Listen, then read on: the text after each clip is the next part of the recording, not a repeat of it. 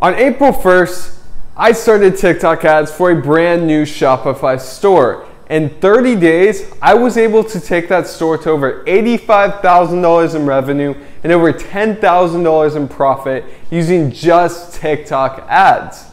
I'm about to break down every single step that I took so that you're able to replicate this process. And the best part is, I'm going to do it for absolute free. Let's get into it.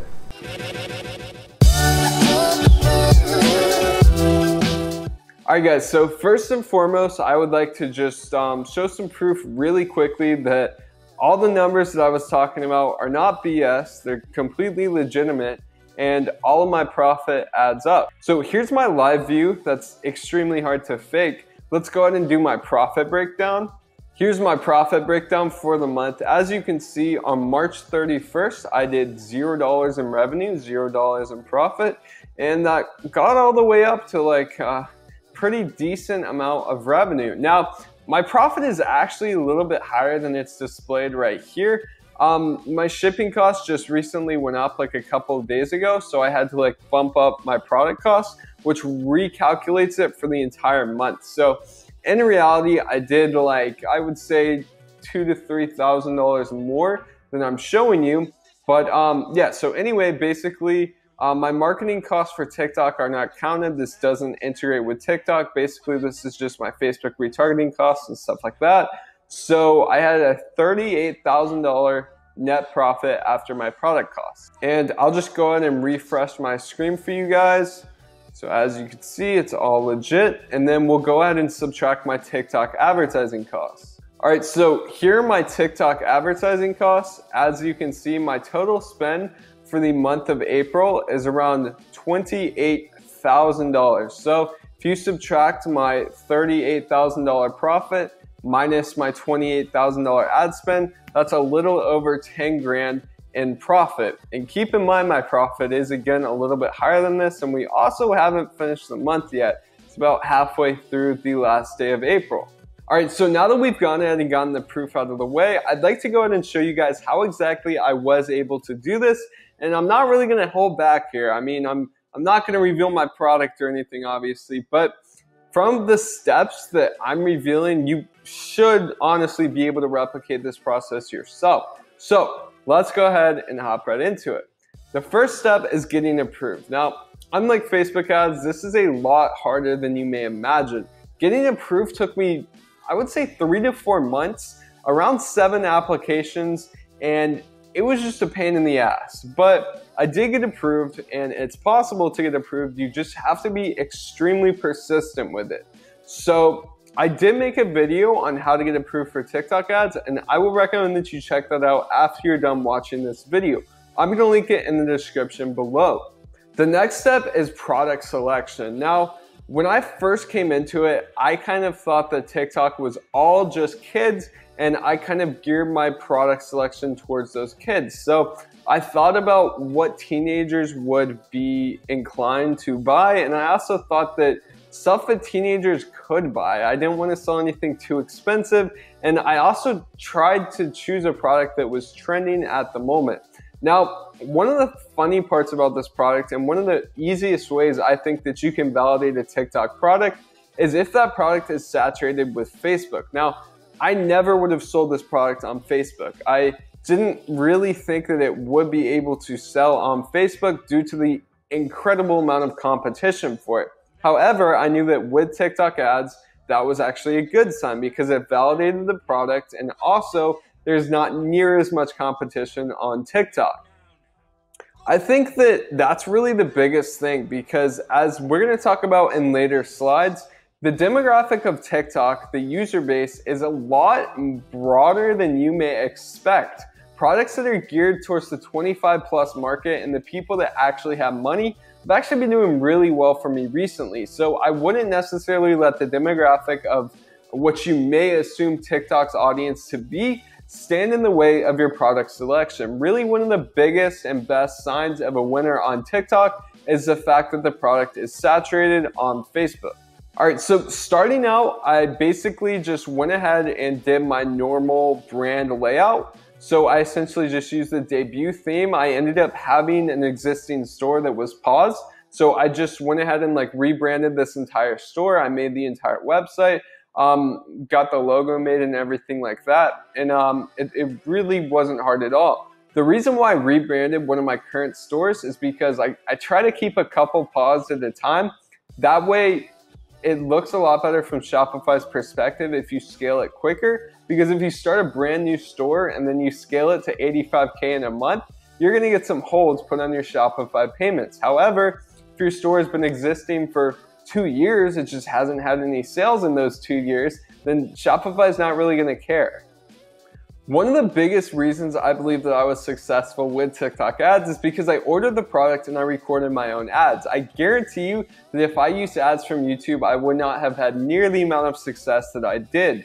I was able to record ads in a 16:9 format, which is like the vertical phone video format. And for that reason, they looked a lot better on TikTok, and I was just able to get better quality content than any of my potential competitors could have had. So I ended up making 3 different creatives to start off with. They weren't really that good. I mean, they were decent, but my creatives were subpar to say the least. So I just launched these 3 creatives to figure out which one would do better. And then from there, I was able to start really testing. All right, so again, what I ended up doing was just launch 3 different creatives, and these each had identical ad groups, which is essentially like an ad set. They had absolutely no targeting besides just selecting TikTok as your placement, and they were each running at $20 a day, which is the minimum budget on TikTok. So after a couple of days, my creatives were already getting sales, and considering I hadn't even touched the targeting and my website and my ads were both not really that great, I just threw the store together. I mean, I kind of figured it was worth a test, but I didn't think it would end up blowing up. But anyway, they got some sales in the first couple of days, and I kind of had a hunch that this was going to be a winner.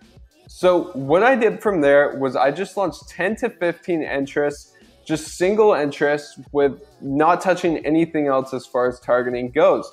I used the best creative that I had found from my 3 original tests, and I just cut losers after they spent money for 1 day. So essentially, once they would spend $20, if they didn't get a purchase, I would go ahead and cut them.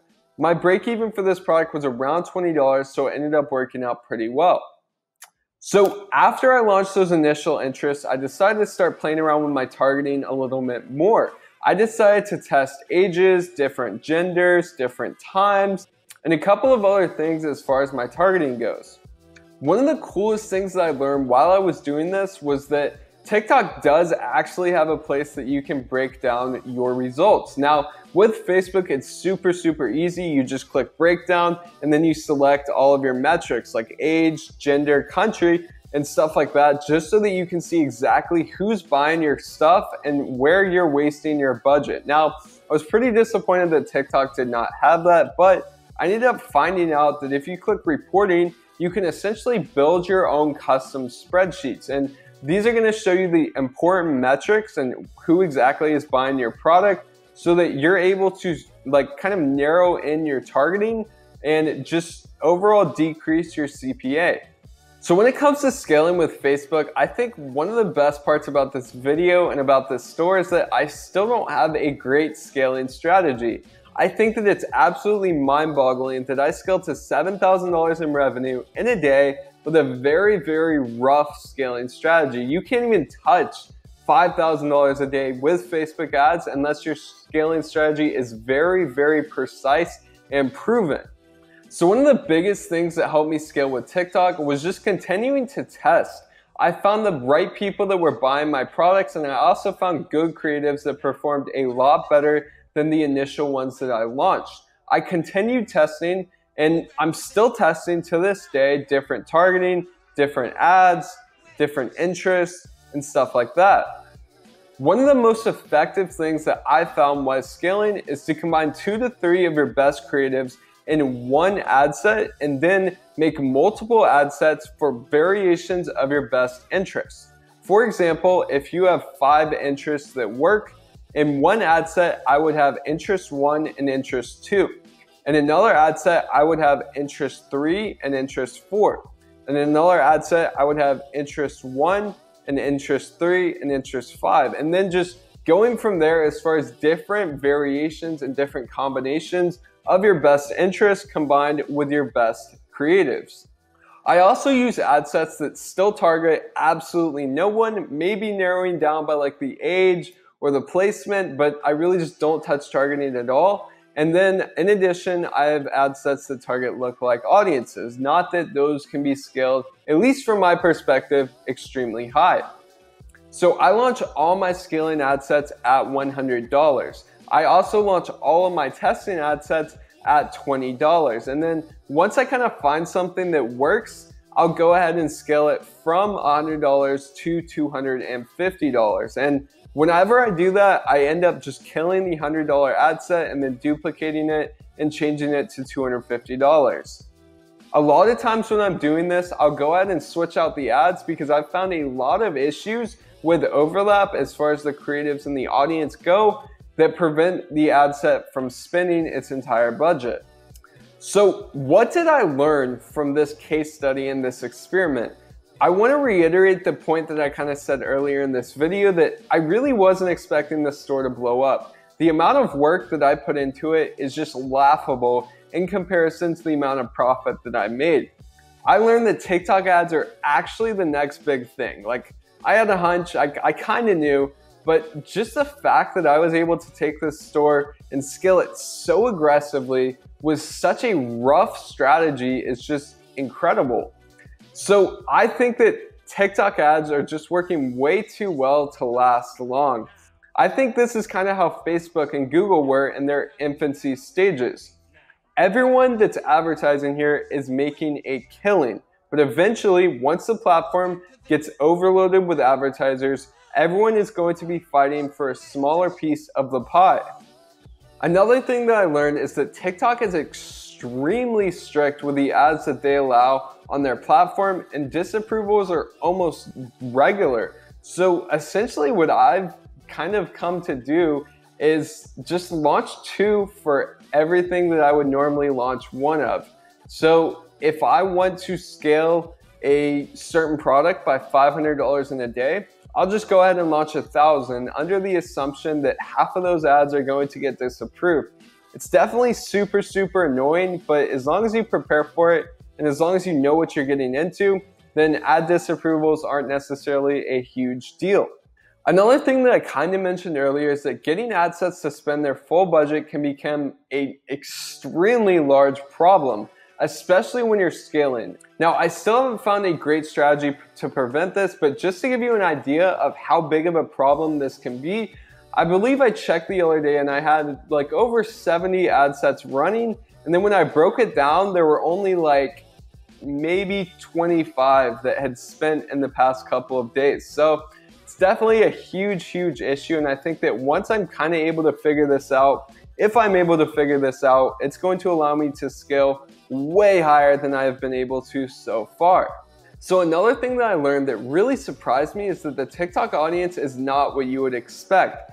It's not just 10-year-olds that don't have debit cards and can't spend a single dime. There's a lot of adults on the platform and there's a lot of people with deep pockets. Not on this store, but on other stores, I sold products for $40 and $50 and they're absolutely killing it. So I think that it's super important to just realize that there's a ton of products that can work on TikTok and the potential is just insane.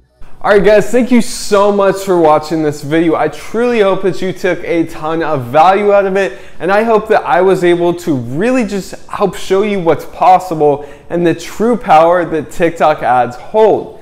If you enjoyed this video and if you got value out of it, which I truly hope that you did, then please help me out by clicking that subscribe button below and also giving this video a thumbs up so that other people are able to see it. I highly, highly encourage you to take action with TikTok ads, and if you haven't already, be sure to check out the 3 additional videos that are in this series. Thanks so much for watching. Have an awesome day, and I'll see you in the next one.